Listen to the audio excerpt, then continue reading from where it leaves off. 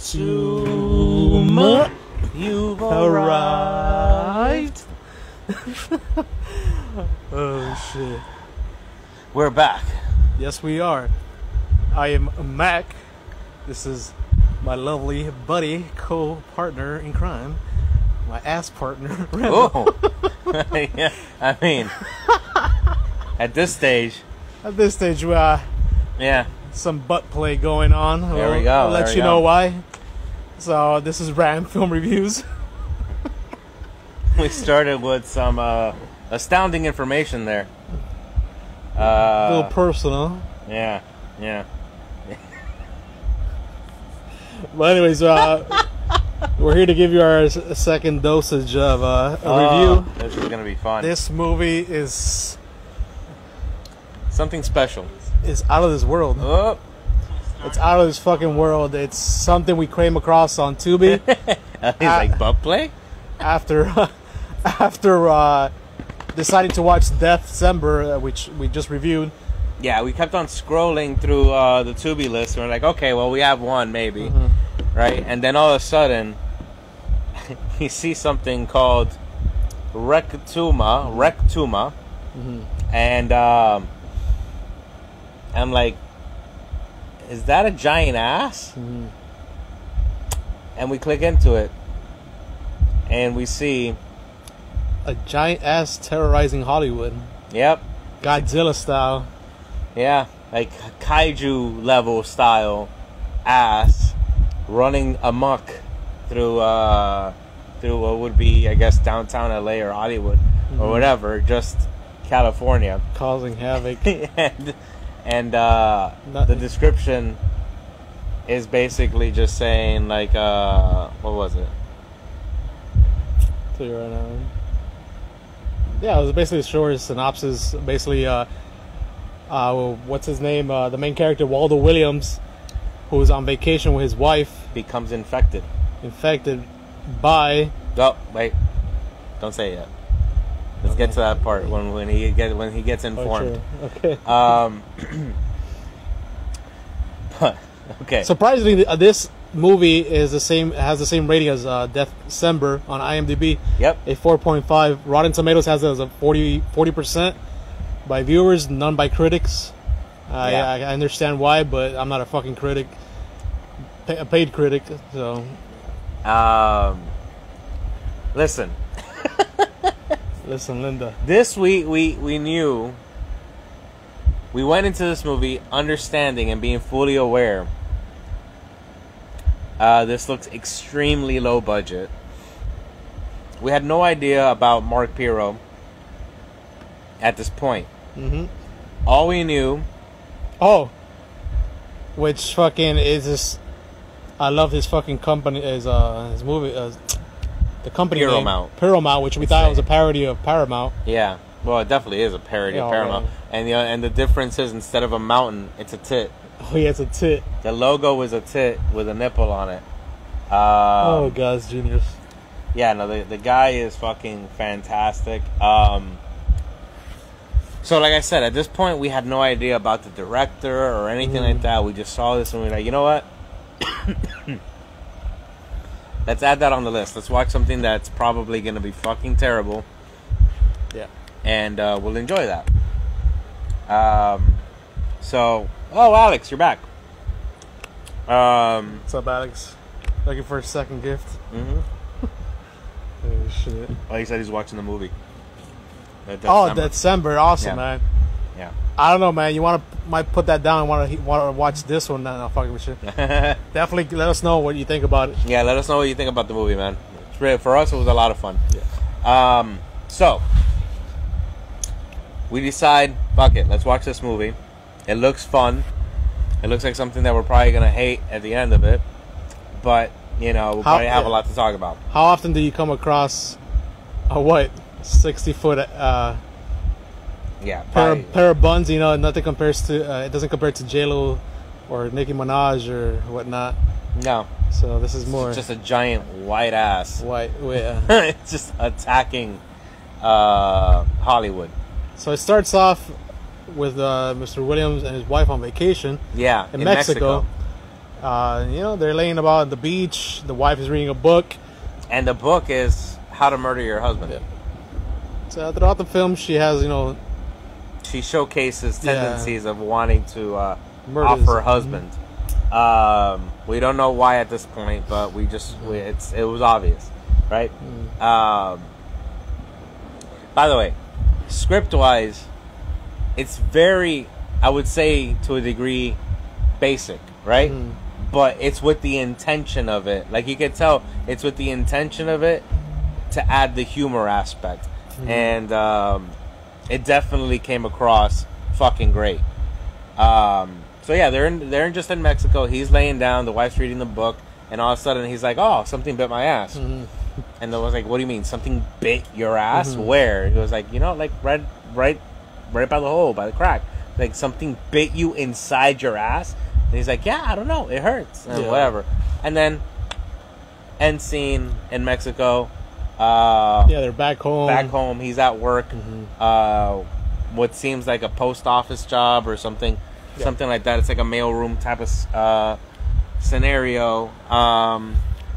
And he's there with one of his coworkers. And dude, it gets so ridiculous. His coworker is what was his name? Damn, do you have the cast list? Yeah, I got you.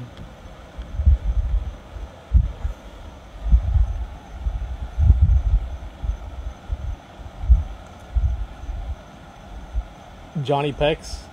No, I think that was the... Oh, that was the... Yeah. That was the boss.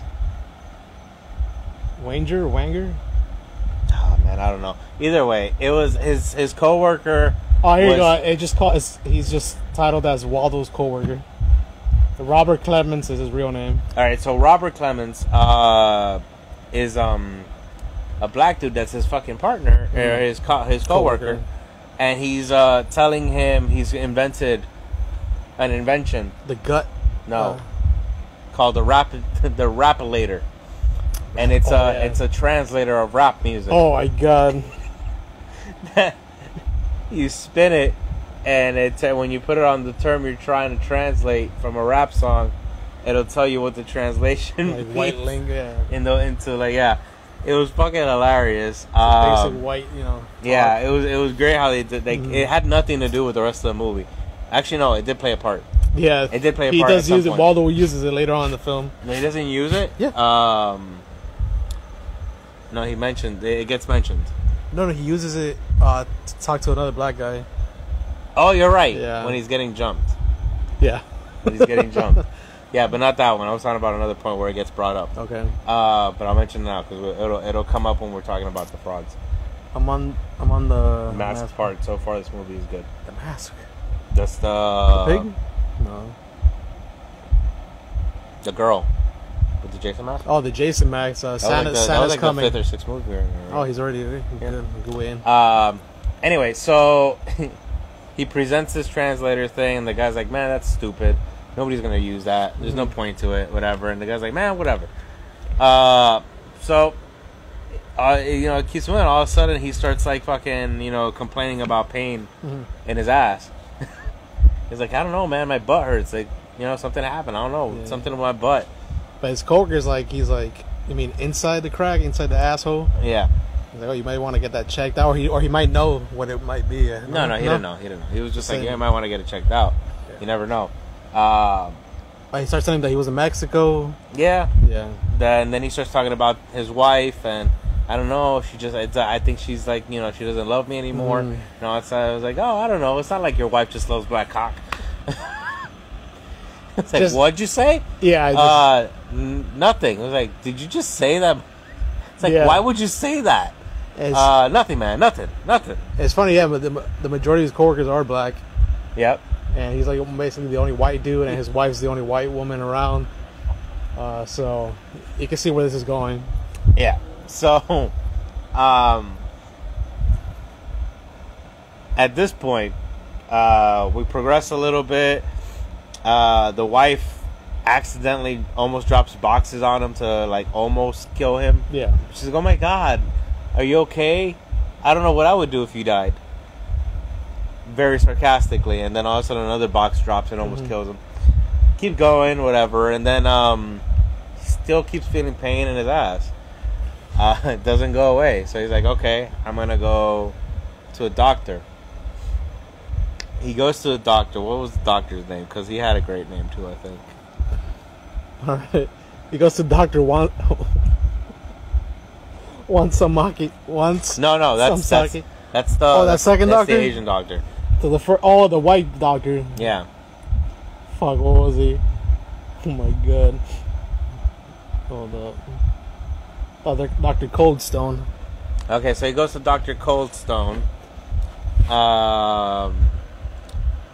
who is gonna check his rectum. Mm-hmm. He's gonna check his ass. He's gonna give him a quick colonoscopy after he's described the pain he's feeling.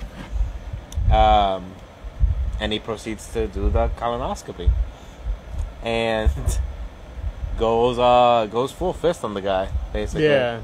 It was like, oh, you don't understand. It says this cavity here is able to open up all the way up to, like, it fits a lot of things. Yeah. You don't understand the things I found inside. And he starts describing things that he's found in there. And it's like he mentions the gerbils, baseballs, and then he mentions, like, candles and a bunch of stuff that he's found up people's asses. And it just progressively gets, like, more ridiculous. No, Doctor was such a character, man. Yeah, he was a great fucking character. And then, he pulls out of the guy's ass, right? There's no other way to say that. Mm-hmm. Does not remove the glove. Oh, yeah. And proceeds to eat chips. Yeah. While still wearing the gloves. And you can tell the glove's been inside an ass. Very obvious. So he just, like, yeah, you want some? Yeah. He offers the guy or whatever. And he starts telling him,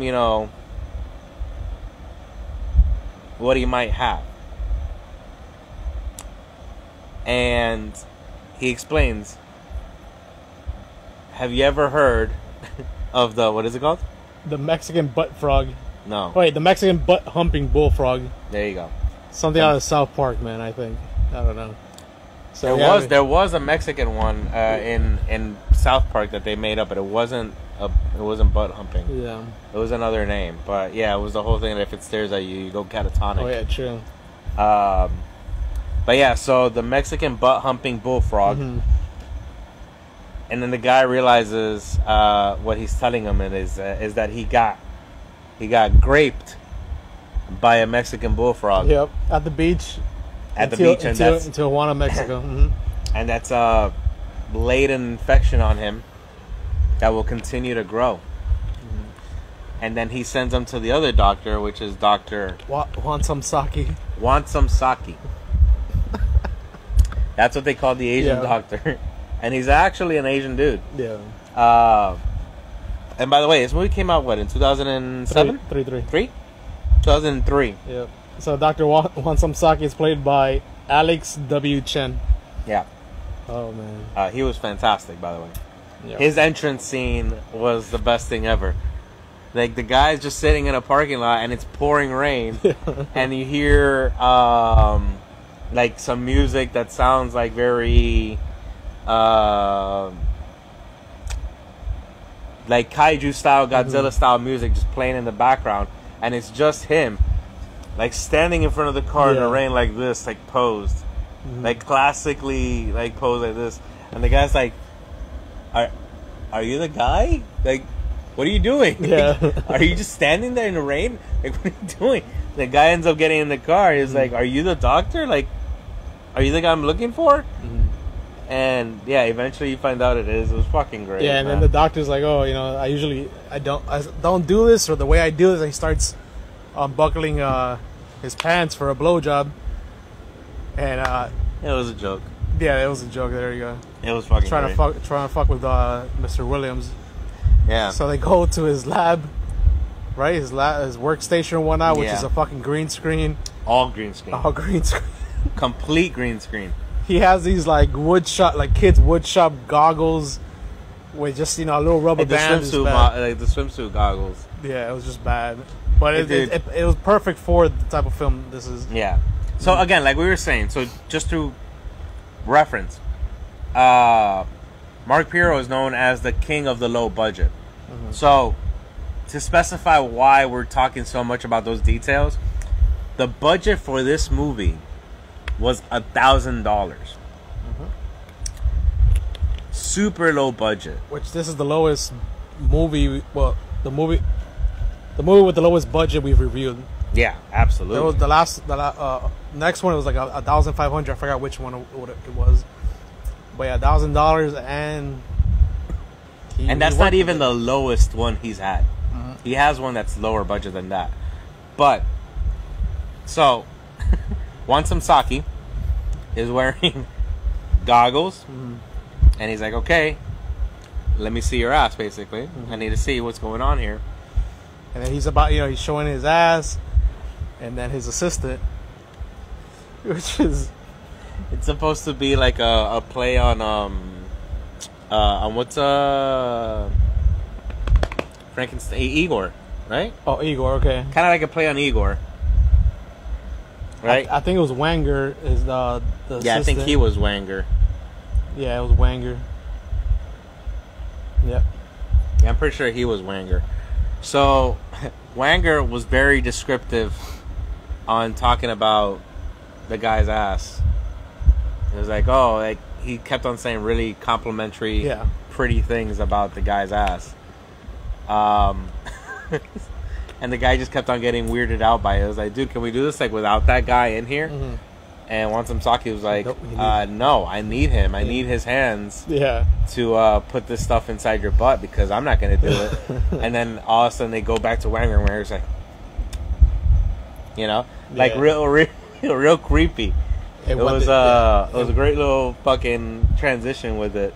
And because this infection was growing rapidly, they needed to stick a nuclear thermometer type, Yeah, like a nuclear little cylinder of radiation. Radiation, nuclear radiation cylinder into his ass. Into his ass, and they show a quick clip of him about to receive the thing, and then it just cuts into a scene where all of a sudden the guy's you hear a crack, and the guy's screaming, and all of a sudden he's leaving the laboratory. And Wansam Saki is I'm sorry, that's never happened before. We've never broken one of these nuclear radiations inside a person's butt. But, you're going to have to do something about it. And he instructs him to go do saltwater enemas. Twice a day. Yeah. To clear out any of the radiation that has now entered his ass. Yeah. Well, doesn't even fucking listen to him. He's like, nah, I ain't gonna do this. Yeah. So he ignored that until his ass started glowing green. Yeah. Oh god, it was so good. And then after it starts glowing green, he goes back to Wansam Saki. Wow. Does he go back? Yeah, he goes to Wansam Saki and tells him, I my ass started glowing green. It was like, well, did you do the enemas? It was like, no, I didn't do the enemas. I thought you were fucking with me. What do you mean? I wasn't going to do no damn enemas. With salt water. What are you talking about? And this is the point of no return. He's fucked. Yeah. And I think he's about to show Dr. Wansam Saki. I was like, oh. They do a fucking long pause of him just screaming. He's going to show Dr. Wansam Saki his ass again to see, that it's green, glowing. But then Wanger's there just peeping. And he doesn't end up showing his ass. Yeah. But yeah, he goes about his day. Then it's nighttime. He's sleeping, I believe. Well, he goes through the day. He goes to work. Yeah. And he starts farting a lot. Oh yeah. And all that shit. And it was like, what's going on with you, man? I was like, I don't know, man. It's this thing in my ass. Yeah. Then it cuts off to him at nighttime, and he's dead asleep, but there's movement in the bed. Yeah. And then what was it? It's basically his ass detaching from his body and going to kill people. When they show it for the first time, it just looks like two balloons, glued together or whatnot. Yeah. And who was the first victim? The wife. Oh yeah, the The wife. Because when he comes back home, when he comes back from the doctors and he goes to work, remember he was talking about the farting. He goes to the boss's office, and when he opens the door, his wife is like on top of the owner, or the boss or whatever. She's having an affair, with making out with him. He was like, "Oh my God, you're cheating on me? You're having an affair?" And the guy is like, and she starts trying to make up a lie. I was like, "No, he had something stuck in his mouth." Yeah. And the guy's like, "You know what? No, yeah, we're having an affair." And whatever. And the guy's like, "Man, oh, my life right now is so terrible. My ass, my woman, all this stuff." And then he farts while doing that argument about the affair, and he just goes home. And when he goes home, the wife had left, and she was at the boss's house. Oh yeah, and true. Remember, they were having sex, and it was funny because once they finished, it was cartoony too because they did that fast speedy motion, with the squirrely voice and everything was just like very fast. It was funny. And when they finished, the guy came and he acted like really like sissy. He's like, "Oh, I have splooge on me," and he starts running like, and she's like, childlike. It was like, "Why do you have to do that every time?" And I think that's when the whole detach of the ass happens. And the ass goes to murder. Yeah, it goes to the house where the wife is. First kills the. Oh no! Because they sneak through the window or knocks on the door or what? I think it's not through a window. I don't remember. Either way, he gets in the house somehow. Kills the boss, and then gets into the bed.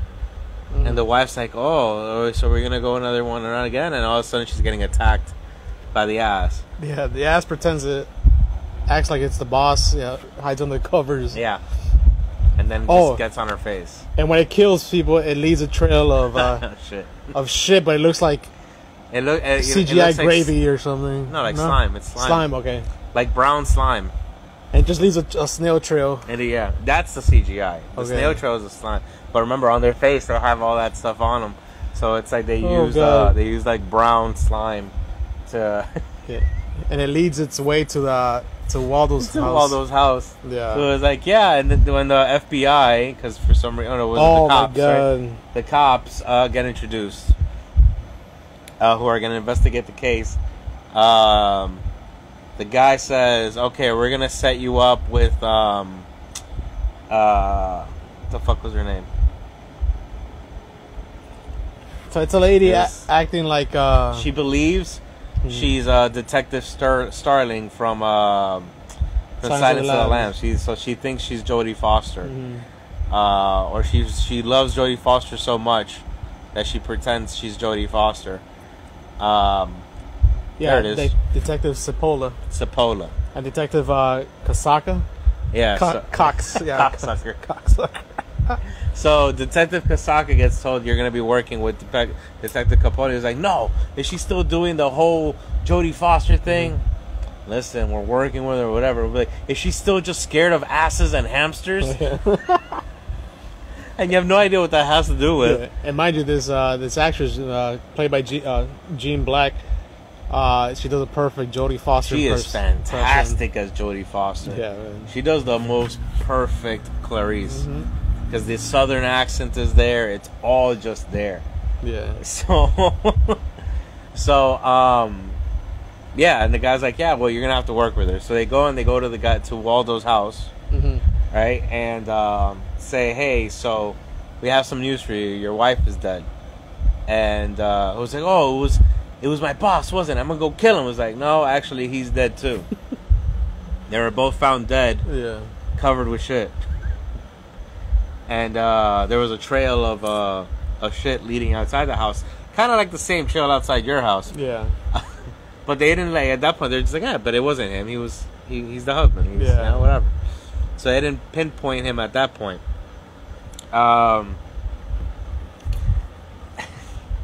Jesus Christ.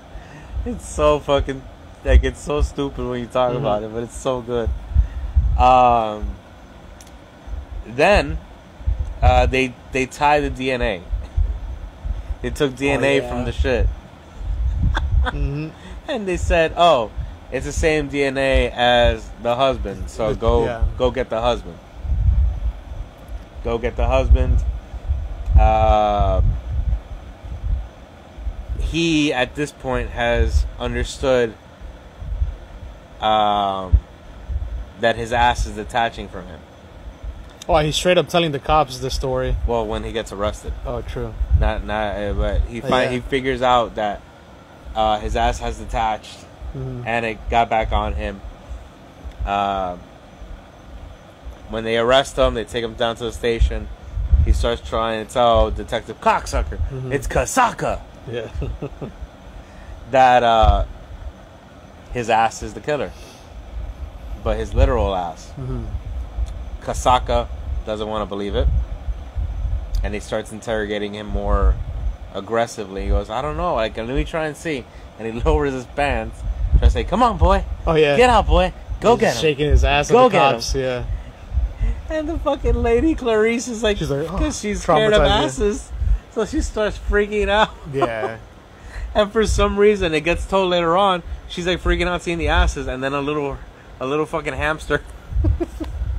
Yeah, it's shown across the screen. Yeah, like we just see little flashes of that shit, and then it doesn't happen. And the guy's like, "Oh, see, I knew you were fucking." I was like, "I don't know, I don't control this thing. Like, I don't know, maybe I have to get mad."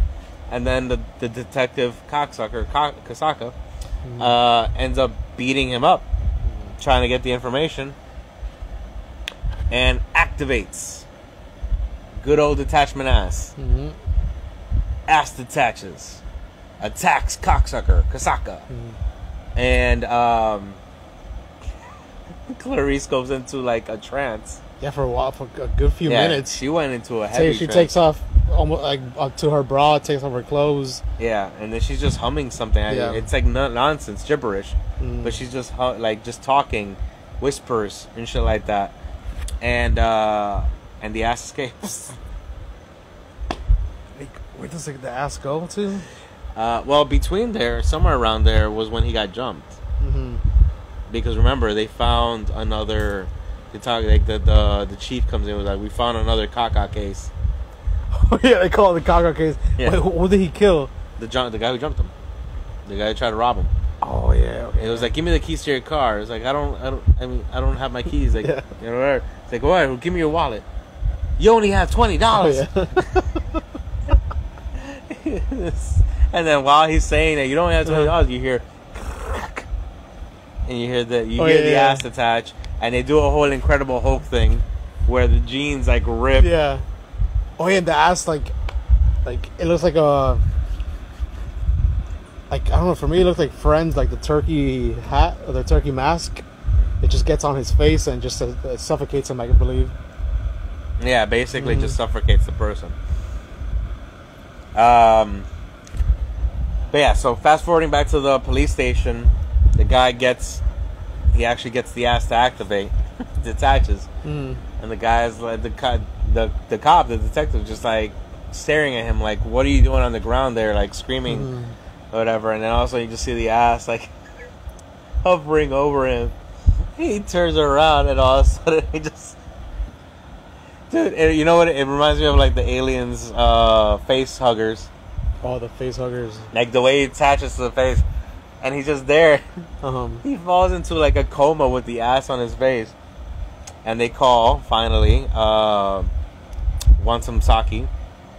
Okay. And he comes to the police station, and he says, "Yes, he has an infected ass or whatever." And then he goes to try and touch the ass, and the ass like runs away like a fucking scared mouse, and goes across the floor. And escapes into the city. And that's when it grows, right? That's when Want Some Sake was like, if we don't stop it now, it's going to continue to grow. How big? Godzilla size. Yeah. Oh, we forgot to mention the high knee. Yeah, high and knee. High and knee. High and knee, which, if you guys are fans of Godzilla, then you would know from the Mothra movie, the two twins that are constantly singing the Mothra song to calm Mothra down and all that stuff. Like, they start singing a Mothra version of the song, but it's what we were singing when we started the movie. Rectuma, you've arrived. And it's through they sing, and every single time it's different lyrics. Like, the guy wrote an insane amount of lyrics to that song. Fucking crazy. But they start singing the song and all that shit, and then slowly you start seeing that the ass is attacking people down the street, and slowly everything it eats makes it get bigger and bigger. It runs into like this lady who's packing her fucking car, and her husband's like, "Oh, you're always trying to do all this shit or whatever." And the wife's like, "Oh, well, you don't do anything or whatever." Yeah, she bends over, she starts doing shit. He's like, "That's the biggest ass I've ever seen." Yeah, the ass comes and she thinks he's talking about her, and then it just the ass eats her. Yep, completely whole. Oh yeah, that was awesome. Completely and whole. But then he said he threw her up. I was like, no, but she was just covered in shit. Yeah, there was a point like it was fucking late, like super late. I was like falling asleep. Yeah. So I did leave a little bit before the end credits. Yeah. Which Randall said that it was throughout the rest of it, they keep singing that Rectuma song, and they just progressively add lyrics to the point that they're saying is like, you're not gonna forget these lyrics, you're not gonna forget this song, you're gonna hate us forever because you're gonna remember this forever. Like that kind of shit. Like they're paraphrasing. I'm summarizing, but it's fucking fantastic. Well, wait. The one of the best parts for me was the beginning. Which so the introduction to this movie was with High and E singing the song, and on the screen is words. And first it's like a short phrase. And then it becomes like a longer thing. Progressively gets bigger, like longer, yeah. And smaller the text as well. All of a sudden, like we find ourselves pausing to read the next one because it literally took the whole entire screen. Yep. And we start reading it, and it's him saying like, you know, it's like 1 a.m. I'm just typing this up on my computer. If you're actually reading this, you have no life. You have no friends like me. He's like, yeah, like me, I have no friends. That's why I'm typing this up.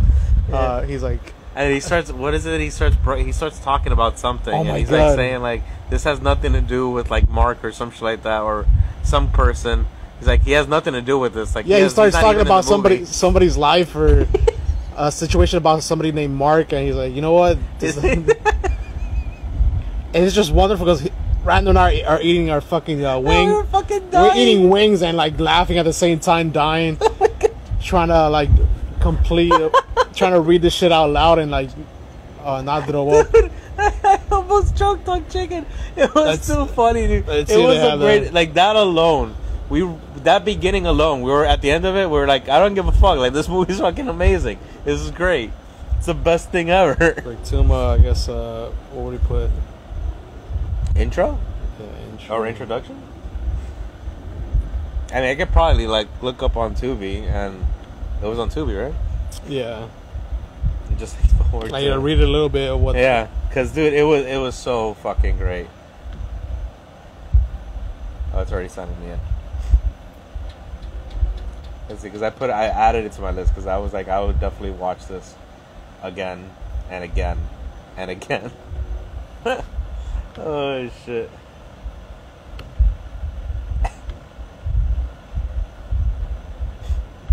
Probably give you an ad. No? Alright, cool. Okay. So let me Oh, also too, if you want to find out Mark Pirro actually has an eBay account, or the company has one. It's called Pirro Mount. And he also has a website called Pirromount.com. PIRROMOUNT.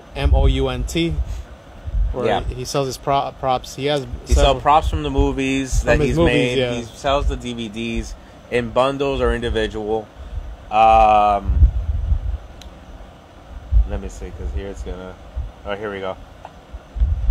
So he starts it off with saying, sometimes fate leads us to venture into territories that are best left unventured. It's just 4 lines, big text. It's nothing. And then he says, when one ventures forward into an area that should never have been ventured, one must venture cautiously. Like already, he's just saying like nonsense. It's just gibberish. Oh my god, he's so fucking amazing. And then you see venturing into the unventurable can yield deadly adventures, which the ventures might only become aware of when it's all too late. And then we're like, is this just gonna keep going? And then he hits us with this entire screen fill, and then here goes. This is the best part. So, venturing can be a terrifying thing, especially if the one who ventures has no idea of the road he is venturing on. I once knew a man who ventured down a long, unventured path, and it scarred the bejesus out of him, because once he got to the end of it, he realized that he had made a dreadful mistake. His name was Dale. Nice guy, except for the fact that he used to bite his toenails in the shower. However, the story is not about him. In fact, Dale isn't even living anymore. He died as a result of a freak accident involving a Hyundai and an ice cream truck. The ice cream truck was going down the wrong way on a one-way street after selling a dozen fudgesicles to a group of young Catholic kids, and the Yugo was heading towards it at an enormous rate before you could say pointless rambling. The two vehicles had a horrible collision.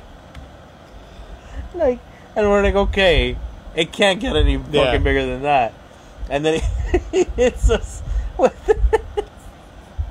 Oh my god! And then, like Randall was saying, it just spreads to the whole screen. Man. Yeah, it just keeps going to a point. And it gets better. You have to read this yourself if you want to. Yeah, it gets so fucking good.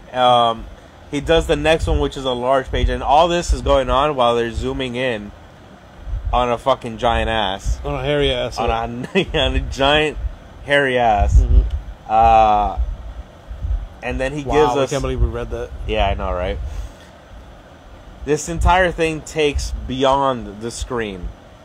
To the point that he writes maybe the first quarter of it. And then he says, you know what? I'm going to see if you're still reading this, and I'm just going to put everything on repeat.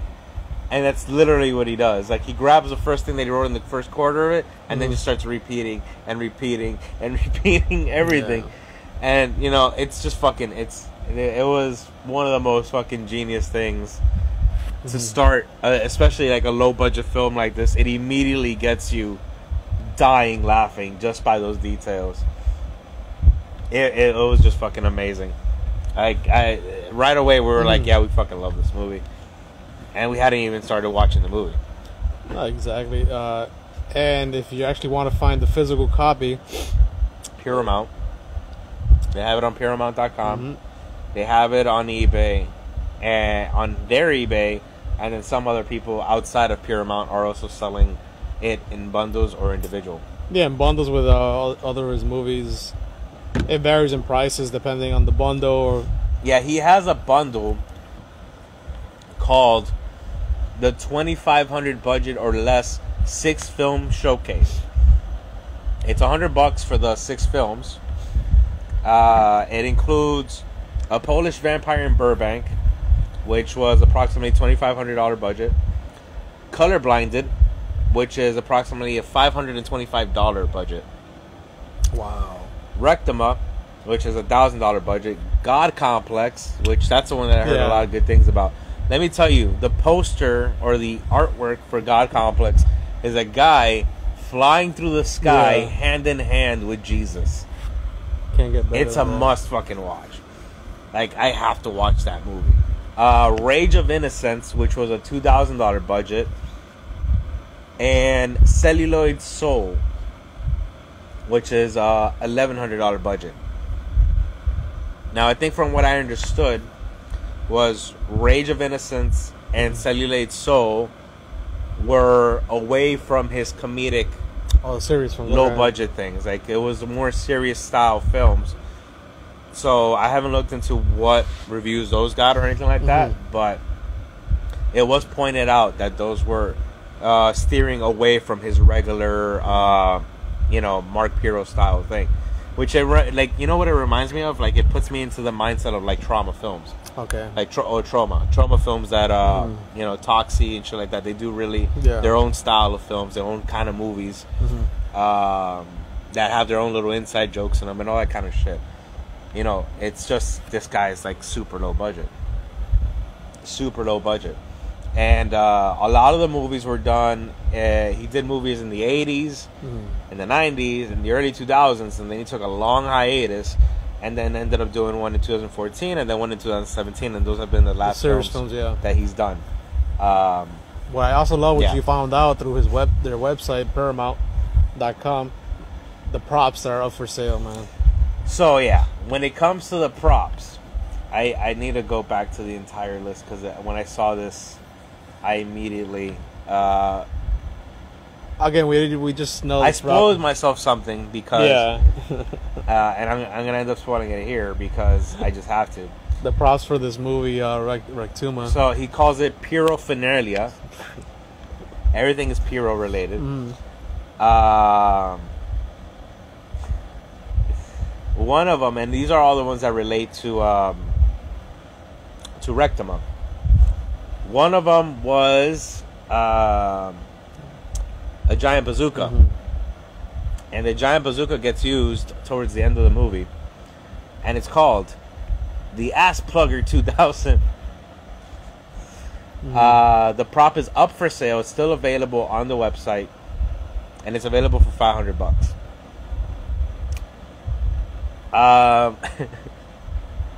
What we got next? He has the red dress that High Knee wore, like one of them, I guess, right? It's the same actress, just was it the same actress? Yeah, just one lady. One lady in the same dress, and they just like doubled it. That's amazing.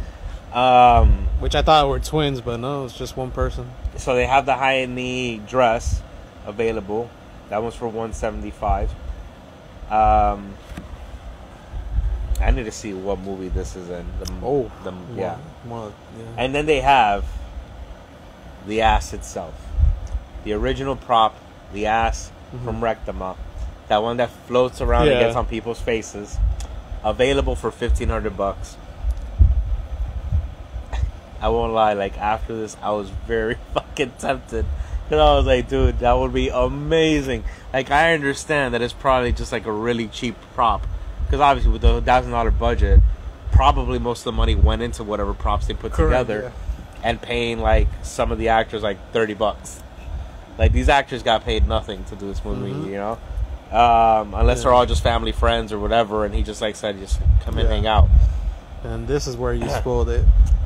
The spoil for me was they have a thing called Scroton, an original prop from Rectuma. Original, yes. And this one is selling for $800. What happened towards the end of the movie was they had to blow up the ass. He lost his ass. And then they found a replacement ass for him. And when they installed that replacement ass, they had to do some work around his scrotum to get everything to fit right.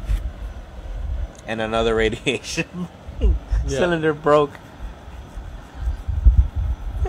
And again, he failed to follow instructions given to him by one Saki. And his balls were growing crazy. Again, like South Park, then, just with like Randy with his huge nuts. It was so good. Yeah. It was so good. But yeah, the prop of the actual scrotum from that became Scroton was there. The prop of the ass is there. Like, there's so many things. That's the mask, I think, for the guy that tried to rob him. That's what was on him. The third one, yeah. This one? Yeah. They said it reminded me of the turkey mask from the show Friends. Oh yeah, okay, gotcha. Yeah. So this movie, it's not that it's hard to talk about. It's just you have to watch it for yourself. Yeah, this is definitely one you have to see. You just have to see it. Look, listen, you have to understand. It's not gonna be the greatest acting. Nope. It's not gonna be the greatest script. It's just gonna be straight up fucking fun. Take it for what it is. The title just already. Be aware, it's gonna be. It's the lowest kind of budget you can conceive for a movie aside from Free. You know, and entirely just take it as the joke that it is. Hey, what's up, Rocky? It's Rocky, right? Yeah. What's up, Rocky? Thanks for joining, bro. So ASStounding. I just saw what you did. ASStounding full review. Nice. We out here, bro. Catch us outside. Yeah. We wanted to do a different setting for this one. Plus, we were like smoking cigars and enjoying some beers. Actually, let me light that up again. So again, you can watch this on Tubi. Let me see here. There's another way to watch it besides owning the actual physical copy. Moisture out of my lighter. Oof. You can also watch it on Amazon Prime. It is for rent for $3.99, but go for go for Tubi. Just watch some commercials with it. Some commercials throughout it. Again, don't expect anything but laughter and just, you know, ass pun jokes. Just watch it with somebody, or don't watch it sober. Possibly. I mean, we didn't watch it. We watched it sober. We watched it sober. But then again, it's us too. So we enjoy anything. You know, we make light of it, and we just take it for what it is. Yeah, it's definitely worked well having somebody to watch it with and just interact and conversate about the details and stuff like that. This is definitely not a good movie to watch. I mean, it might be a good movie to watch alone. You might just laugh about it anyway. Yeah, we like these type of films. But it's definitely better to watch with somebody. But just consider it's $1,000 budget with like a total of like 10 characters. Yeah, about 10, 15 cast members. And we're not even talking about the last character that gets involved to finish off the ass when they travel outside of the United States. Bro, I'm telling you, I was like half asleep towards the end, man. Should I spoil? Sure, why not? So, they said that the only way to destroy the ass would have to be somebody to suicide bomb into it. So They went to Afghanistan and got a terrorist. Oh my god, yeah. They got a terrorist and snuck him into the United States just so he could. He goes, yeah. What is your goal? Isn't your goal to destroy the asses of America? He goes, well, I got you the biggest ass you can destroy. And that's how he convinces them. And then the guy fully commits because his wife keeps on calling him to nag him. Oh, yeah. It's like, you're not going to come and wash the dishes. Like, I'm doing a suicide, honey. It's like, well, when are you going to be done with that and come home? I'm never coming home. Yeah. It's like, well, you always think about yourself. Dude, it was fucking great. Listen, it's a fun, playful movie. It is an hour and a half, so again, you know, decide if you want to watch it with somebody. If you like these low budget films, then by all means watch it. We do. Watch it by yourself and let us know. Like I said, hit us up while you're watching. Maybe not La Llorona, but this was better than La Llorona. This is absolutely better than La Llorona. You know, you could DM us while you're watching it. Like Alex was watching December. Yeah, December. While he popped up here. So that's really good. It makes me happy. I'm sure it makes Randall happy that you guys are going out there and checking out these films for yourselves. You know, being introduced to something new, which is new to us as well. I'm glad, you know, our information is making others salute. Stella. You know. I can't finish my sentence. Or IPA. I want it to be an IPA just because I want Mac to have to drink IPAs. Like, I want that to happen now. I got my weapon of choice here. Are you going to hit me with a butt-humping Mexican frog? It's like it reminds me of a scary movie when was it Carmen Electra chooses the banana over the gun. It's like, I got a machete here, but you know, I'm gonna use this little. But yeah, thank you guys for joining us. We're not ending it yet because we got to rate this film. Wow. Okay.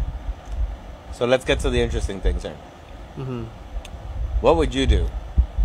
If you woke up and found that your ass had detached itself from you? If I was Waldo? Yeah. Me suffer from Crohn's disease. That's funny. What the fuck would you do? Rocky said he just got off work. Damn, boy, glad you got off work. Hopefully it was a good shift. Hopefully you rest tomorrow. Well, fuck, oh shit's one on them. Yeah, you rest tomorrow and New Year's. What would I do? I'll fucking freak the fuck out. What's up? No, I'm just laughing at you. Oh. Freak the fuck out. Yeah, I'll go and search for Dr. Wasamsaki. I'll let Wanger fucking, you know. Okay, so that's that. How would you react to Wanger's compliments and description if he was talking about your ass? If he was telling you how great and amazing your ass is? You know, I'll feel flattered at first, you know. I'll be like, oh, thanks, buddy, you know. But then that creepy look, like, Yeah. I'm like, yeah, you know, get this guy away from me. Like, same thing. But then, you know, he had to be there for the procedures or whatnot. But he doesn't really do much of a break fucking the radiator, not the radiator, the radiation inside my asshole. And then I'm fucked. But definitely, I don't know. What would you do? Nice. What do you say? Rocky. Be like, thanks, bro, but no homo. Oh, how would you react, man? Like, you're just sleeping. well, if I woke up and my ass was missing, I think everybody would have the same reaction. Be like, yo, what the fuck? Exactly. I don't think anybody would have a different reaction to that. To Wanger,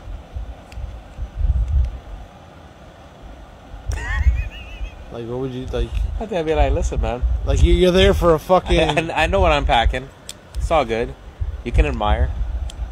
As long as you don't do nothing too much. Just keep looking, bro. Stay away here for 20 feet.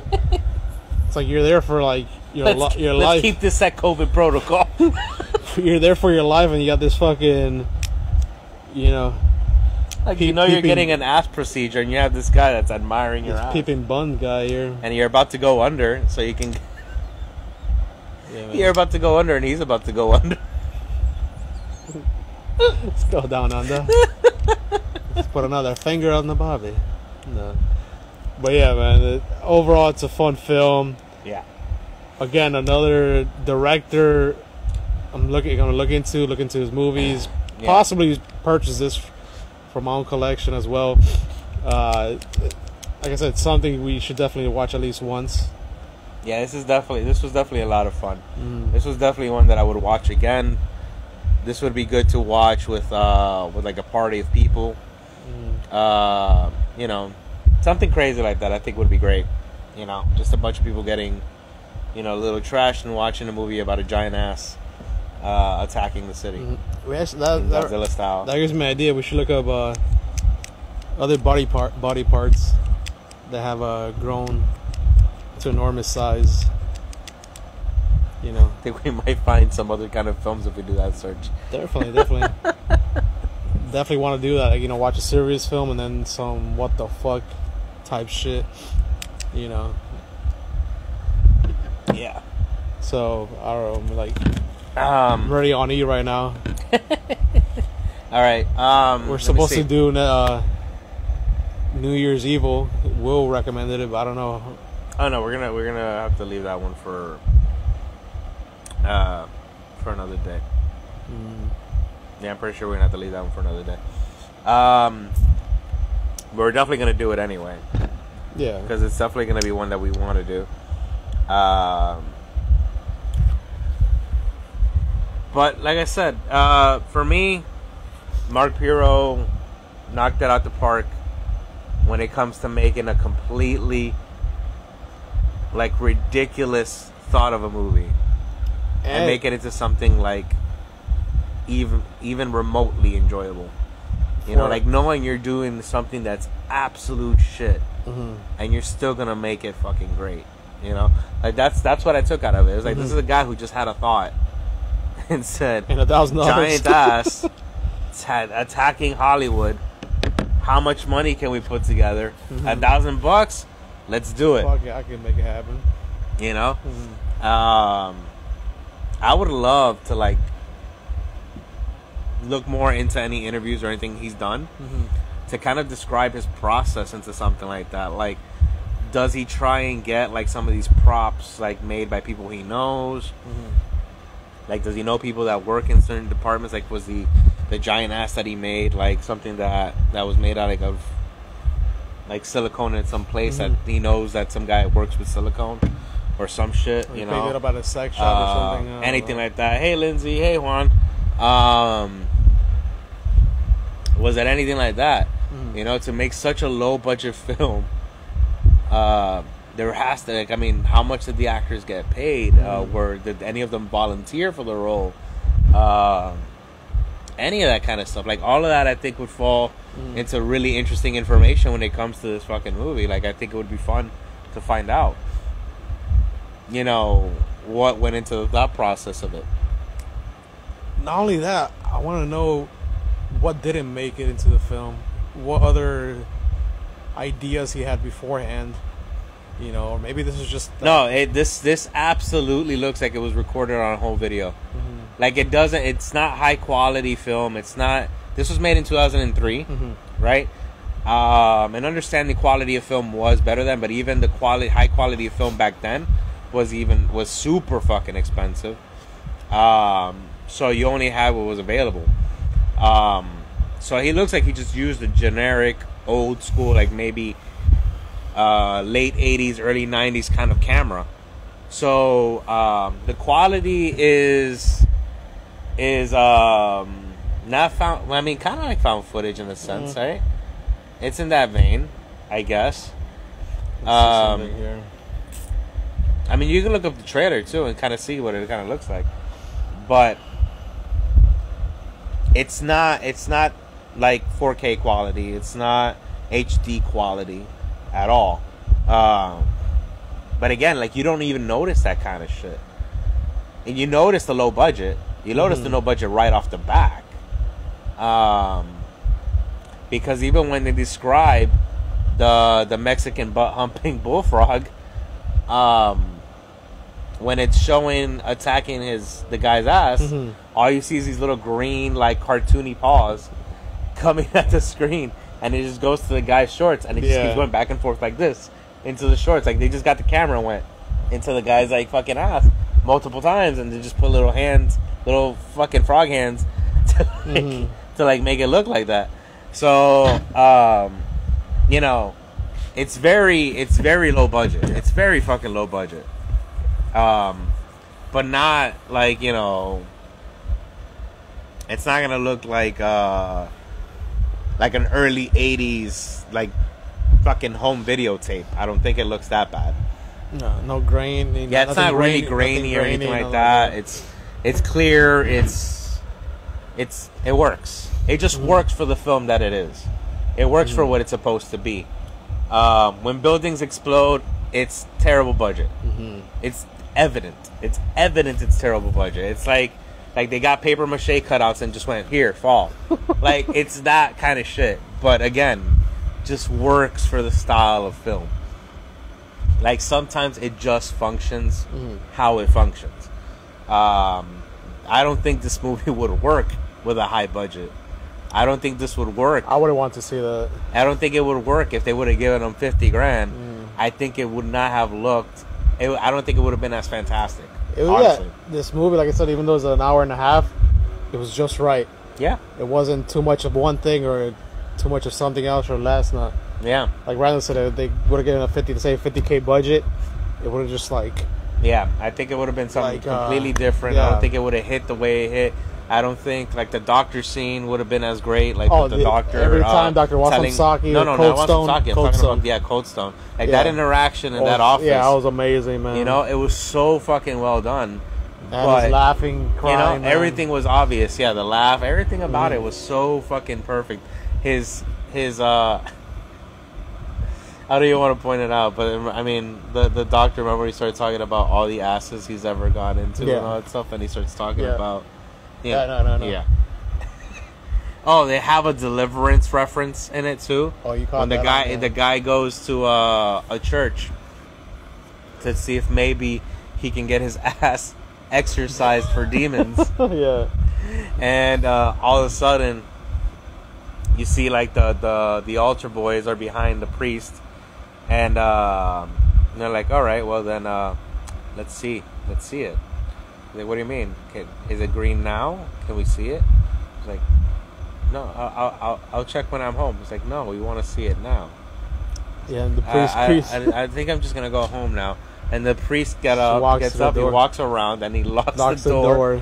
And then they pan to the two altar boys, and they smile, and it's full on, like, you know, Deliverance, missing teeth, kind of like, you know, southern, trailer tracks, woodsy kind of people.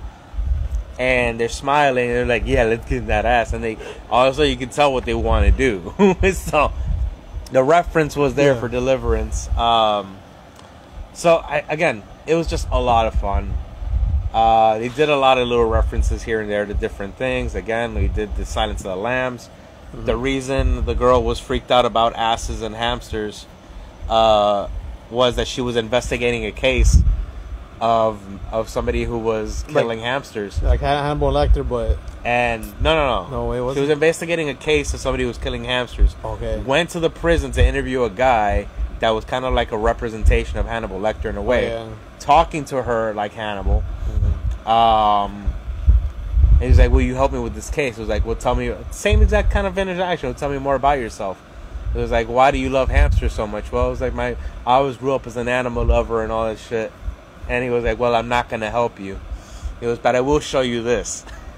He turns around. He opens up his like fucking jumpsuit, takes it off, turns around and shows his ass, pulls a hamster out of his ass. Isn't it half-eaten hamster? No. It's a full hamster. It's alive.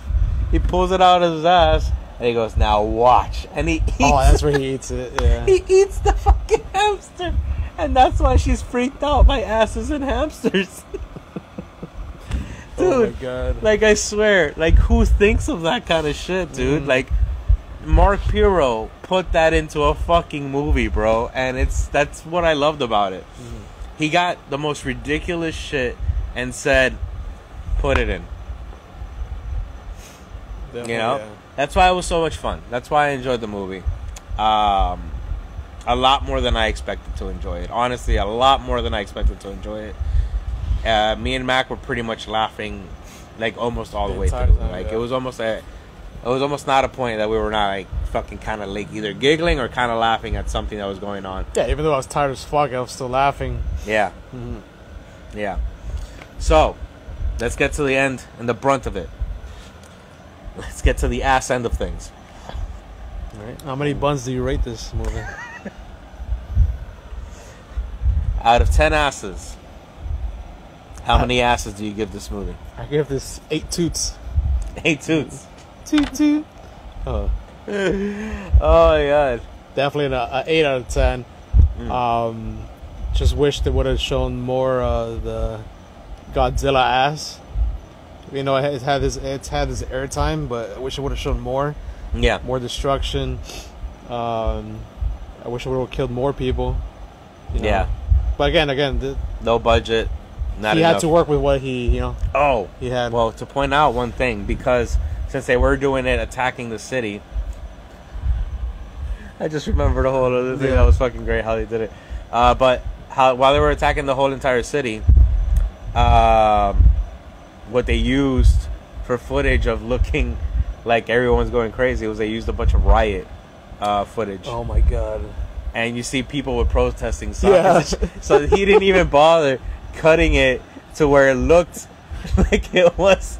Dude, but it made it, like, it just makes it so much better. Like, that it was poorly edited in that part. Yeah, you notice, but you don't fucking care at the... It's like, at this point, you're just fucking laughing at it. Because it's like, holy moly. Like, dude, what the fuck? But yeah, like I said, 8 out of 10. Enjoyed it for what the fuck it was. Yeah.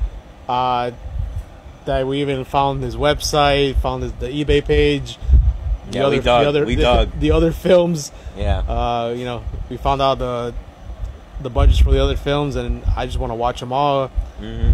Again, this might sound stupid or crazy to you guys, but the props, like, are desirable. Like, yeah, it attaches a cult kind of thing to it, you know. And a lot of people know, especially if you're into, like, the horror movies or things like that, movies that aren't box office sensations, you understand that they pick up that cult, you know, following, you know. And you look at different movies that have developed that cult following, you can see why a movie like this would develop that, and people would want props from this movie and items that are, and there's a few that are sold that are no longer available. but he still has a few of them, which is fucking crazy to me. Yeah. But because the movie does have its own little following. It does have its people who've talked about it, and it's there, man. I mean, we're here talking a good hour probably about this movie. Yeah. To you guys, so yeah, no, for sure. I'm gonna go ahead and give this also an 8. This was spectacularly fun. I really enjoyed it. And what I was going to point out was, remember when they did become the ass, Godzilla ass, Juan Samsaki was like, well, I have a cousin who's dealt with monsters like Godzilla and stuff like that. Yeah. He goes, he's a master of kaijus. The only thing is, he has a speech impediment. The speech impediment is that he talks like Godzilla movies. For us Americans. So he talks, but everything is dubbed. Delayed and shit. So it's the dubbing, the delayed dubbing.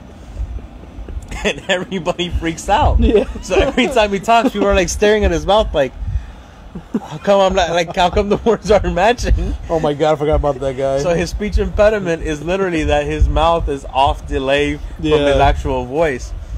But they go, but he's currently in China, and then they pan to like the scenic view, and they're like, currently in China, and they go around like this, and they accidentally put the Hollywood sign. He's like, nope, shit. I forgot about that. It's so good, dude. It was so much fun. It's so much a fun movie. It was, you know what? Fuck it. I'm giving it a 9. Fuck that 8. I'm giving it a 9. Because now that I think about all that shit, the speech impediment shit was just fucking glorious. God, yeah, I didn't watch it. I'm giving it a 9. I'm giving it a fucking 9. It was listen. Just you need to watch this with somebody, and you might find it stupid. You might hate it. You might think we're stupid for even putting it on that kind of a radar, or giving it that kind of rating or review. A man's ass that but goes haywire. I'm telling you, it for us, it was just entirely too much fun. But so, looking good, yeah. Yeah. But with that, we shall go ahead and say our goodbyes. We shall remind you, we are going to be posting, once after New Year's passes, we're going to be posting up the giveaway post. It is going to include, exactly, Lindsay, you need to watch it as soon as possible. Oh, Alex. Damn, you watched the whole thing? Yeah. 2 hours. Damn, it's been that long. Yeah, because we probably started watching it, True. and it's probably been about an hour here. Alex, glad you finished the whole movie. Let us know in the comments in the review or right now. Yeah. Let us comment in the one that we did for that movie, so we can go ahead and add it there. You know, we can have that listed there. Yeah, which was your best? The short films you liked on the comment section for the review of December. Write something there. Let us know exactly what you thought. Which was your favorite one of the short films? Just let us know, man. Thanks, Alex. But yeah, Lindsay, you definitely, I think this movie is too much fucking fun. Even more if you're consuming an edible. If you're consuming an edible, you would definitely enjoy this movie. It is that kind of fucking crazy. Yeah, I mean, it's just an ass of a time. Can we keep saying puns? Of course, man. Puns for the buns? Puns for the buns, bro. I can't come up with none right now. Oh, yeah. If you watch the trailer, though. I'll see you next time. I don't know. The trailer's constant puns. It was like astronomical proportions. It's like fucking amazing, dude. It is really. I mean, the name is a pun. Rectuma. Rectum. It's pretty cheeky. I'm glad, Alex, man. Alex is saying I'm really getting into movies. I'm glad, man. Like, that's part of what we want to do with this. Like, it's also, telling people more about some of the other films that are out there. Some people might not risk watching, and then we'll also tell you like ones that we don't like, and you might want to go check it out anyway based on things we said. We might not like it, but we mentioned one thing that might be something that interests you. You might want to go check it out. But like, we're happy to see that Angel went out and watched Poughkeepsie tapes because of our review. Rocky saw the. What was the last one? Oh my god, the Rare Exports. Yeah, Rare Exports. I think there was one that Ellie saw, right? Because of some shit. Was it Ellie that saw something? I forgot. I think she's still here. I think Ellie's still here. I don't remember. It was a few people that told us about movies they watched. Yeah, my friend Dawn, when we were reviewing a movie, she already had seen it, so she had told me afterwards. Yeah. Yeah, you know, and we get excited and happy about people getting motivated. Naked ass. Oh shit, was awesome. That's true. Phil fucking Collins. Phil fucking Collins. Oh yeah, and I wanted to give a shout out real quick. Oh yes. So I'm wearing this shirt right here. I don't know if you can see the bottom, but it says "Never lose your sense of self." Right. I ran into this guy on IG. Obviously, I've talked and do a lot of things that have to do with depression, mental health, and things like that. So, you know, things come up on my timeline every now and then. And one of these creators and artists came up, and his name is Any Means Necessary. His entire artwork and catalog all surrounds mental health. Like one of his more iconic artworks is like this skeletal figure with his thumbs up like this and smiling, like the hugest smile you can do. And on the top it just says, "I'm depressed," because it's that whole thing that you're hiding behind that smile. So you know, it's something that was awesome, and I feel like, you know, even though he has a following already, like he actually has a really decent following. I just always like to point out things that I find and things like that, especially when it relates to something that we do, and we do this because it helps us with our mental health. It helps us with our shit. So it helps us with us. So, you know, every time I find things like that, I feel like I want to relate it to other people. I've shared pictures of the shirt and some of the things that I bought. I bought a bunch of prints off the guy. Beautiful. A bunch of things that I got because of it. And you know, Randall pointed me out to his page. I have his website saved. Yeah, definitely looking into some hoodies. Yeah, he has shirts, and it's quality shirt, man. It's a really quality shirt. Definitely. Like I got mine. I always feel comfortable with like a really baggy shirt, so I always go bigger than I need to. So my shirt is like a 2X, and man, it sits so comfortable, so nice. So no, we're not. I mean, we're butt buddies. Yeah, we're butt buddies. Not cousins, but we are both Colombian, so maybe that's where the thing lines up. But no, we're not. We're not. That's related. Just a pun to the movie Rectuma. Nah, no, butt buddies. But now we're great friends. Thanks to Iris, who introduced us back in, what was it, 2000? Was it 19 or 18? 19 or 18? It wasn't 20. 19 or 18 at the wrestling event. At a wrestling event. SPW. Yeah, like 5 minutes from my house in Sweetwater, Florida. Yeah, it was a Sweetwater Pro Wrestling that my friend George Alonzo. I don't know if he still runs it now, but I know he was running it for a bit. But yeah, big shout out to George Alonzo. He ran a lot of like events here for indie wrestlers, and for those events, he also allowed vendors to be there. And Iris was already working closely with Mac, and they had a little booth, a little spot for themselves. So she's like, "Oh, help me out," and I went. And because I was helping George with his audio and stuff like that, I went to the event. And then you know, it was a little, not awkward, but it was just a little like, who the fuck is this guy? Who the fuck is this guy? And yeah, we actually, Rocky, that's funny you say arepa, because we went to a Colombian place called La Colina. Yep. And, you know, we started talking about the food we eat here at the place, and then we found out we're Colombian. Yeah. Each other is Colombian, I'm sorry. Yeah. And yeah, little by little. That was the process of the growth of the friendship. That's blossomed to collaborating and hanging out, you know, frequently watching movies, and you know, and supporting each other through the whole mental health and all that stuff. Finding out little by little, you know, he's into comics, he's into horror, and then more of the personal, you know, shit we've been through, you know, how our fucking mental health, mental health, our depression works for one another. Yeah. You know, how his anxiety works, how mine's, you know, how we process it. Yeah. You know, we bounce shit off each other. Yeah. You know, there's at times we just hang out. We don't say shit about our mental health, but we know we're going through it. You know, we're just like, just fucking hang out. And that helps us out at times even more than talking about it. Sometimes we don't want to talk about it, especially just want the escape. Sometimes, you know, as men, we rarely talk about our problems. The way society is and how we're told as kids, you know, suck it up. Un hombre. Yes, and embrace the suck. You know, you ain't got shit to complain about. Yada yada yada. But yeah, it's great to talk about your feelings to people, especially people that are there to listen to you and understand. Through their own way. Of course, nobody's gonna understand you 100% because you're the only person that's going through that scenario. Also, something that I want to tell you, whatever you're going through, of course, there's a whole cliche, there's somebody has it worse. I understand that, but that doesn't make your situation any worth less. Yeah. Because it's your situation, is what you're going through.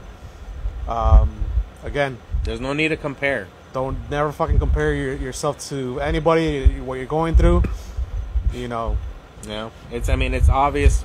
That's always going to be the obvious, man. There's always going to be somebody who's worse off. There's always somebody who's struggling more.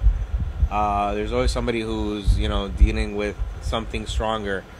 It doesn't change the fact on how you as your person is handling what you're going through at that moment. And that's what needs to be understood.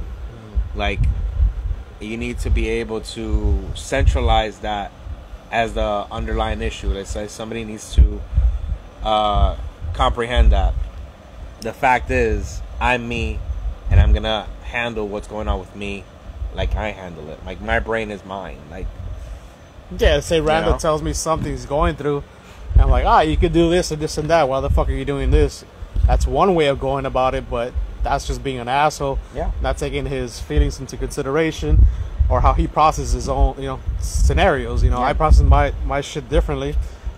But all that being said, doesn't mean don't share your thoughts and don't share your advice. Just understand how to relay it.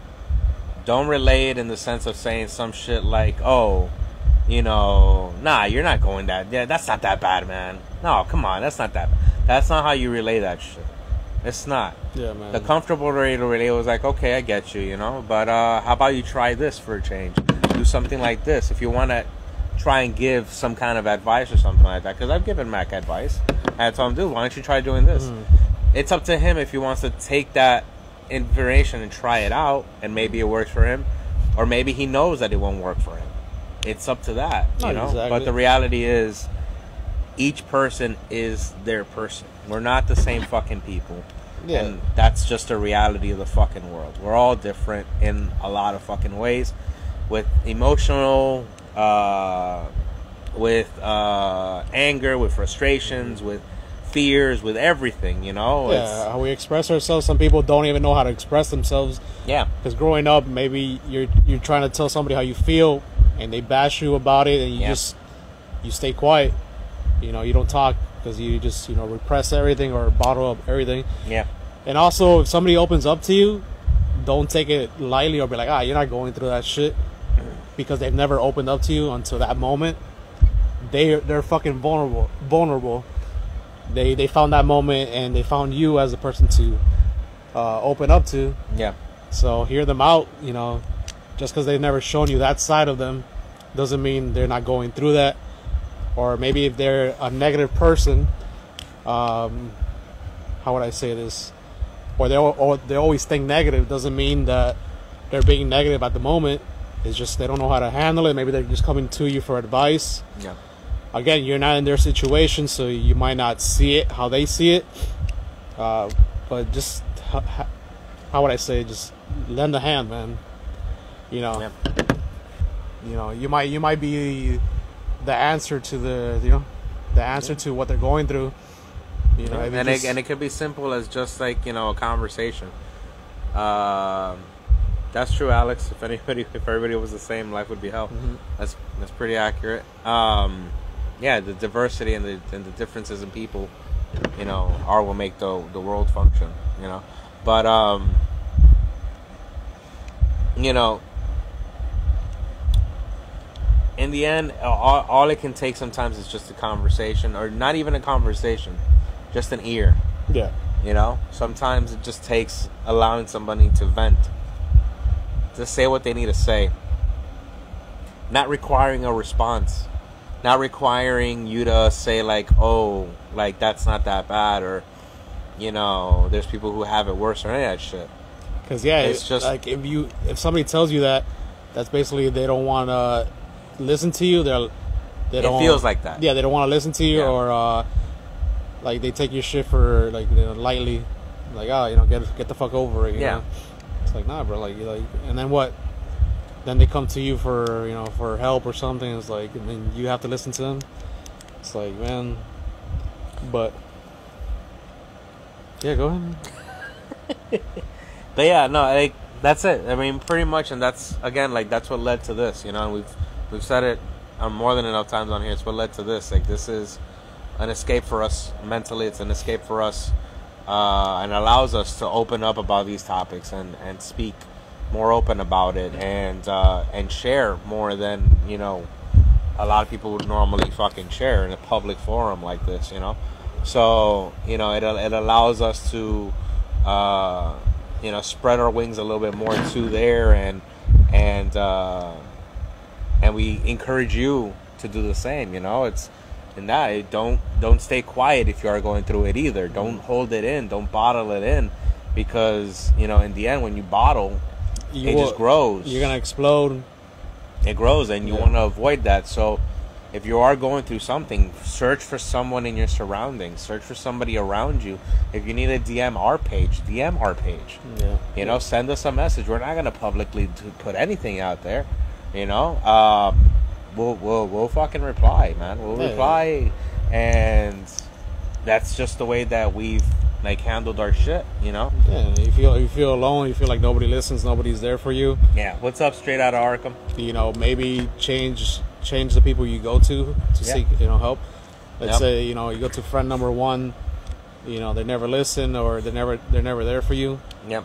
You know, stop going to that friend, or stop telling that friend things about what you're actually going through, you know, and seek somebody that has an idea of what, you know, has an idea of what you're going through, maybe has their own mental issues, and, you know, they could grasp whatever you're going through. You know, like I said, there's also was that mental health issue, BPD, bipolar or bipolar personality disorder. That's a tough one. I don't know much about it, but I know friends that have it. That's really tough. You know, there's a lot of stuff. So there's a lot. I mean, if one thing, anything like science and medical science has proven to us, is that there is a lot more. Yo, Brandon, what's up, baby? There's a lot more to the human brain than one knows, and it's still things that we're discovering. You know, which is, you know, you start understanding things that went through from people in the past, when you start like correlating personality to current issues that we found out now, and you start understanding, oh, this person back in the 50s or back in the 40s, back in the 30s, back in the 20s did shit like this. Well, this correlates with this kind of like issue or whatever. Now we're able to find out, because of the, you know, evolution of science and medical fields, to understand what people were actually going through in a lot of the times. And you understand the levels of depression, the levels of emotional distress, the levels of stress itself, the levels of fear, the levels of pain, the levels of you know, bipolarism, or any of that kind of stuff. Like, there's so many things that fall into line with mental health that it's gonna keep growing. You know, it's gonna keep growing. Look how many fucking fears, you know, exist in our brains now, like, or for like in general. Like, there's people who fucking fear dirt. There's people who fear, you know, the most, what you would consider the most like weird or strange thing, and they fear it. Yeah, like fear a color, some random item, a household item. Alex, it's that. My name is Randall. His name is Mack. Mack, M-A-C-K. Yeah. But yeah, I do thank you guys for hearing us out. You know, whether you agree with us or not, again, you have your own opinion. We do as well. As long as you don't help each other out, be there for one another. You know, and something I've been learning is just changing your perspective. Rocky says, I fear crows a little bit. Just a little bit. Hey, man, crows are fucking dangerous, you know. Some of them attack you. They target you. Man, fucking roaches target. Yeah. Fucking hate roaches. La cucaracha, man. They fly up. Little fucking flying roach. Dude, I will flip this table if a flying cockroach just suddenly flew around here. I will turn into the biggest sissy you've ever seen. My voice is just high pitched. Fucking flip this table. But yeah, man, thanks for hearing us out. Like I said, also too, I've been learning. I've been sharing with people, changing your perspective. You know, I'm 31 years old, and for the first time in my life, I'm thinking positive, and it's actually taking action and turning those positive thoughts, you know, into action. Basically, yeah. Putting it into play. My life has been changing for the best. You know, I still struggle, of course. Even though I show you guys smiling faces and laughter and all that, I still go through my pain, which, you know, it's trauma I have to deal with and fix. And it's not a snap on a finger. You know the fucking Cinderella and shit, bibbidi bobbidi boo. You know, who's out to get you? You know, shit. You know, dealing with paranoia, all that shit. Whatever I go through. And like I said, just make the best out of it. You know. Be there for people, and like, I don't know, man, I'm learning every day. We're human, we're fucking learning every fucking day. You know, we're gonna make mistakes, we're gonna hurt each other, but at the end of the day, it's just recognizing and being aware of, you know, what you're doing, and just be genuine, man. Just be you, man. You're being judged every fucking day, whether you do good or bad. You know, so why fucking fear being yourself? Just be you. You know, at the end of the day, it's people that you either don't care about you don't care about them. You know, not saying this, but I'm saying like other random people you see in the street, you know, acquaintances, maybe a job or something. Yeah. But, you know, his opinion, at least to me, matters. There's somebody close to me and shit. You know, I'd rather listen to him than some random person in the street. But again, like I said, we all have respective opinions and thought processes. So yeah, I could go on and on. I don't know if you guys want to hear it, but yeah, Randall, take it away. I mean, the last thing I'll probably say about it is just, like, I think it relays a lot, and there's like a current, and I mean, TikTok is a thing, right? There's a lot of dumb shit on TikTok, and then there's a lot of shit that sparks a lot of interest. And one of the things, choose your path. one of the things that recently has started to kind of like hit about, and I've spoken about how big of a crisis like right now the world is in when it comes to like mental health. Yeah. Like, obviously understanding we're in the middle of a pandemic still, right? And right now it's been more rampant with, you know, with more of a contagious variant or whatever bullshit. But mental health is such a strong issue right now.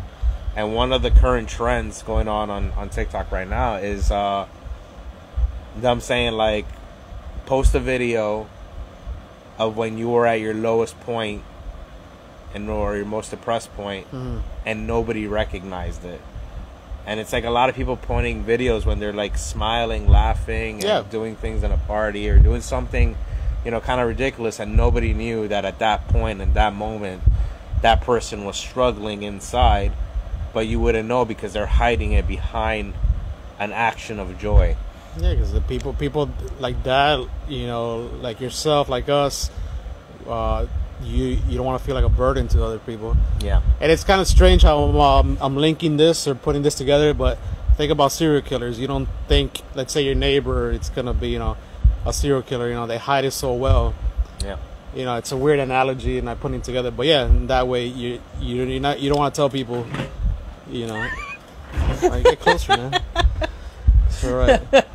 You know, no, you don't tell people. I get what you're saying, though. Like the correlation of somebody who disguises what's going on inside of them and hides it so well that you never know. And you know, when you hear cases of like serial killers, like you'll hear stories of like, you know, Ted Bundy's wife at the time, or he was such a good guy. He was charming. Well, Ed Gein, people always said he was weird, but you know, every single person was like, you know, he hit it so well. Gacy was another one. Gacy family man, all that stuff, and people just never had an idea, but he hid it and disguised it so well. But people who are going through their mental health or the depressions and shit like that do exactly the same thing a lot of the time. I mean, the reality is, like, I probably do it a lot more in my lives when I'm doing my personal lives. I do it a lot there. I mask a lot of it because I'm just enjoying the moment. I'm like, man, I might as well just smile through this shit. Yeah, you never know, Alex. But yeah, like, I mean, it's just what we do. It's by form of habit that you just, like, I don't want to give off this impression of me being, you know, feeling like the saddest human being or any of that stuff. So you smile, you laugh, you make a joke or two, and you push through it, you know, and nobody knows at that moment what could be going through somebody's mind. Yeah. You know, it could be from anything mildly dark to the darkest thing possible, you know, and that's why we always say is, like, at times you just need to know who you have in your corner, somebody you have near you that you can reach out to. And if you feel like you don't have somebody and you feel open enough and feel comfortable enough, our DM is open for that. Like, if you need to reach out and be like, you know, boom. The other thing was something that Mac introduced me to, an app. Oh yeah, right, there's an app on the phone called Wysa, WYSA. That app is basically an automated AI chatbot that will conversate with you when you're going through something. It's like a little penguin. Yeah, it's a little penguin. It's pretty cute. Yeah. It'll talk to you and it'll have an actual conversation with you, reply in line with what you're saying, and give you recommendations, and including if you are feeling to the total darkness of the side of everything, it has an SOS button, which is supposed to lead you to a suicide hotline. If that is what you're going through, if you're getting to that deep of a point, you know, and it offers other options like that you can add on, like therapists and stuff like that, which are with pay, but affordable pay. Yeah. Like, it's an affordable pay for a therapist. It's a virtual therapist, but somebody that'll hear you. And, you know, options are there.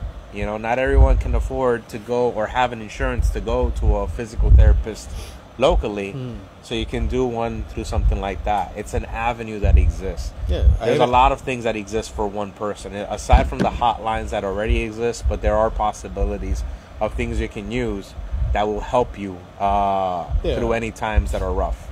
Like I said, I even mentioned to my own psychologist that I've been seeing for 5+ years, and she was really happy that I mentioned that to her, if she could share it with her other patients. Yeah. And I told her I use that when I don't see her. If I need to I mean, if it gets to that point, of course, I know what to do.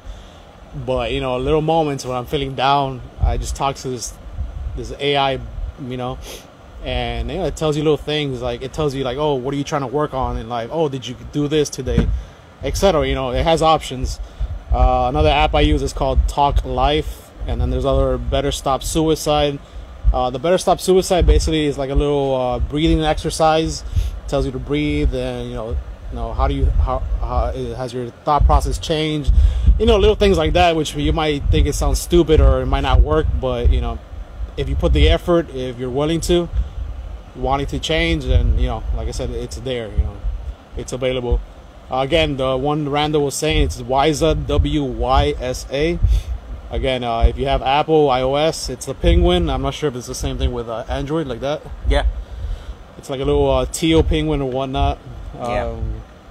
But it's fantastic, and I've shared it to a few people too that I've gone ahead and downloaded too, and it's been the same response. It's helpful, it's beneficial. Sometimes you just need to say some shit, and you have nobody that you want to say it to. Sometimes that happens at 2, 3, 4 in the morning, and you know, you just don't have anybody you can reach out to that you can think of, or that you feel comfortable with. Or you might think that this person gonna judge me or not. Just go to the app and I've talked to, like, it's a fucking human, like, oh yeah, fuck you, or I'm going through this, like, damn, why this is not happening. It might sound stupid, but it's helped me. Yeah. At least I could say that it's helped me, so there's proof. The technology in it is really good, man. Like, it really responds really well. Gives you good exercises to try. It puts in different, almost like activities to a degree of things you can do to try and change your train of thought in that moment a bit and find a positive in that, or find how you can get to that positive. And it gives you good paths, good journeys that you can go on. And to me, it's been a beneficial thing. I use it almost every day. So I'm telling you, it's something that's useful. I'm glad to hear that, man. I'm glad that happened. I came across it, and now you came across you, and you're sharing it with other people. Yeah. And like what Randall was saying, change that negative mind state to a positive. Unfortunately, we're human beings. I think it's like for every 7 or something negative thoughts, we have 1 positive. Sometimes it's just how it is, but work towards changing your perspective if you want it. Yeah. At the end of the day, it's just how badly you want to change, and you could do it. Yeah. It's something I learned recently. You could fucking do anything, which is it took me a while to realize that. Like I said, I'm 31. I'm realizing that now, and I'm taking my own steps to changing my life, and shit's working because I'm making it happen. So you could fucking do it. Yeah, anybody can do it, man. It could be anything. Anything can end up being your path to healing, your path to, even if it's a temporary bandage, whatever. There's always a path to something. For us, we found this that we do here. Mac also does thrifting, things like that allow him to do more outside shit. I do painting, shit like that. Like the collecting also is part of that. Like all that hunting that we do, it's all part of that. Like it all lines up to that. And anybody can find something that helps and benefits. So it's out there. It's out there. Even though, you have things in common with people, with friends, you do things together. Also have something for your own self, something you do by yourself that centers you. Yeah. Whatever it is. For me, like I said, he does his painting. For me, it's getting there back to normal, but writing the poems, lyrics, it's some shit I'm going through. Or, I've been finding other things that have been helping me too. So, anything like that, just find something, It's out there. Fuck, there was something else I was going to say. Not that. No? You didn't have it right? Yeah, I heard that. Yeah. But yeah. Bird's wrong. Fuck that bird. Fuck, yeah, PETA attacked me. I was like, you said fuck birds. PETA? I'm PETA. That's like the Family Guy. That is one of the greatest scenes ever. No, PETA. Oh my God. Should we spoil Spider-Man? No, I'm playing. I mean, I think everybody's already been spoiled. It's Peter Parker. All right. No, but we'll come to a conclusion here with this. Reminding you again, once New Year's passes, once it's already the new year, once it's 2022, we will be doing a post of the giveaway, which will include $100+ in it's gonna be in items worth 100+. Yeah, it was pretty, when we calculated everything. We calculated in a live already, and we did a lot in the live. We calculated everything to tell you guys exactly what it would be worth. It does include 3 DVDs that are all fucking fantastic movies, right? Yeah, just look at La Llorona, the three set of La Llorona, fantastic fucking movie. Just look at the bright side of it. Santa Claus, the Mexican cult classic. Yeah, that Mexican genius film with Pitch. Oh my God, Devil Pitch. And Soul Keeper, which I think is the best. Soul Keeper is probably the best movie out of all of them. It's the one that reviewed the best. Which again has Debo as it's the first sci-fi movie that was released by Sci-Fi, right? Yeah, the first sci-fi produced film by Sci-Fi, like the channel Sci-Fi. So you have some history in that. And it's also going to get accompanied by a prop replica of the Rock of Lazarus that was used in the movie, handmade and painted by me. Yo, it's chill, eh? It's already almost done. It's almost completed, but that'll be a part of the giveaway. Yeah, he's seen 30 coins. Yeah, man. Yeah, I told him about 30 coins. He introduced me to that, and I binge watched both seasons. Yeah. They announced the third season, but I don't know when it's gonna come out. They're probably working on it. It's fucking amazing, man. Yeah, 30 coins was great. Mm-hmm. And then there was 2 pops. The Moon Pie Pop. Yeah, the Moon Pop. Those are 2 Walmart that has exclusives. a value of $40. value of $40, and then the Carrie. Walmart exclusive pop of her in the prom dress. It's about a good $20. Or is it Homecoming?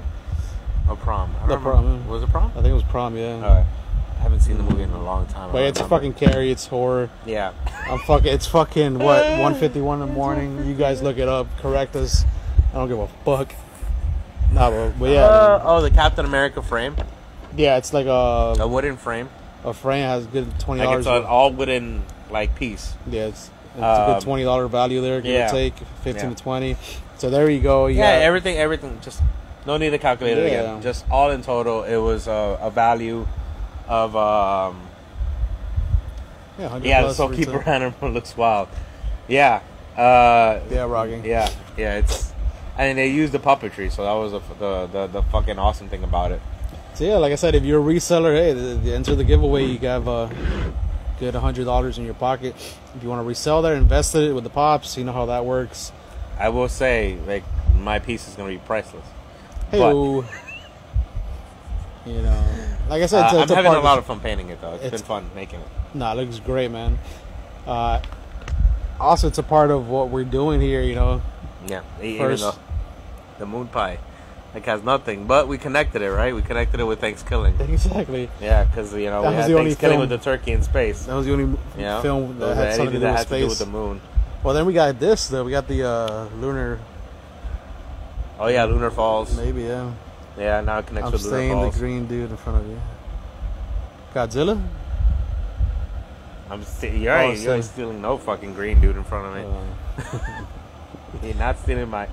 This is actually Horzilla. It's not Godzilla. It's Horzilla because he's wearing red lipstick like a whore. Dirty hoe. You like it, don't you? But yeah, so just pay attention to it. We already have a couple people who have entries already, as is, for the people who joined in the original live when we mentioned the giveaway. The ones that were there for the explanation of what was in the giveaway. Mm-hmm. So we're gonna give options for extra entries and all that kind of stuff. So we're gonna make it where a lot of people can have opportunities to be able to take this gift home. And we hope you guys join us. We're gonna try and spread a little bit of love of our Ram film review project here and share it along with you guys. Mm-hmm. And Alex being a first winner of the random item in the Ram hidden giveaway. I don't know. We got to find a name for that. This is all This is all. But improv here.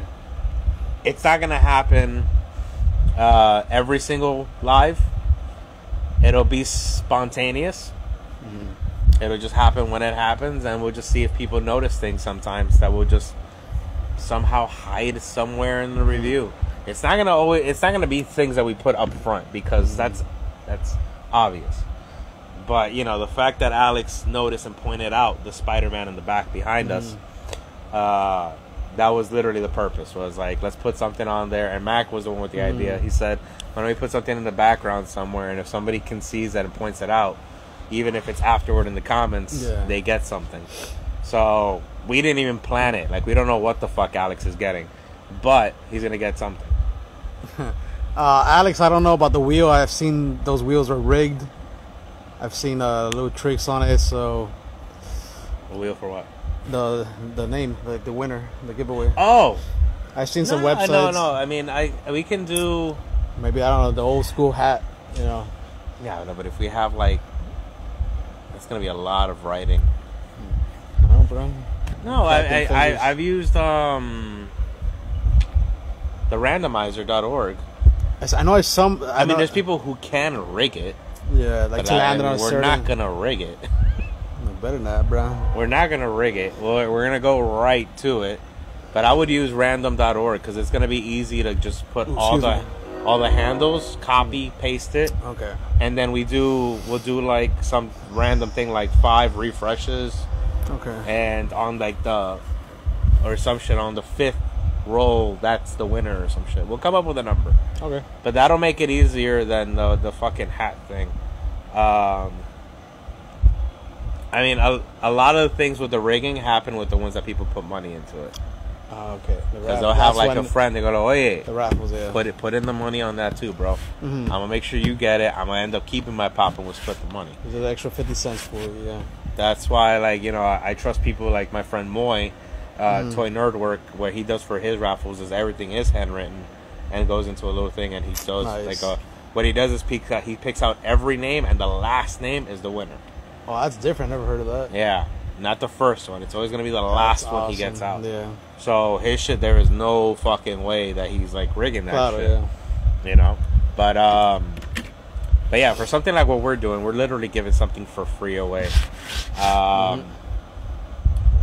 We promise there won't be any rigging.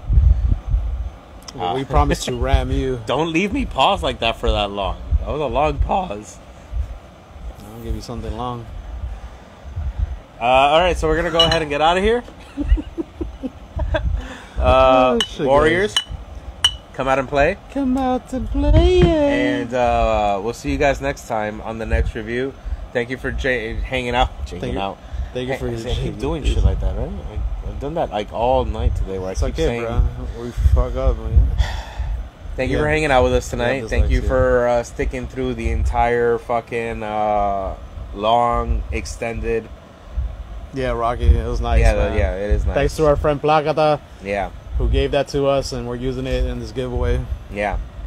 I hope you guys secure your butts. Don't let it detach itself and go killing spree. If your ass turns green, call Wansamsaki. Dr. Wansamsaki. But yeah, thank you for hanging out and sticking around through the mental health talk, through us literally laughing through, describing and detailing Rectuma. A movie about ass. A movie about a lot of ass. A lot of ass. But yeah, I hope you guys have a beautiful New Year's Eve, New Year's. Drink safely. You know, just watch out. Party safely. If you're gonna be in large groups or large crowds, it'd probably be wise. It'd probably be wise to kind of you know wear some headphones. Headphones. We'll say that.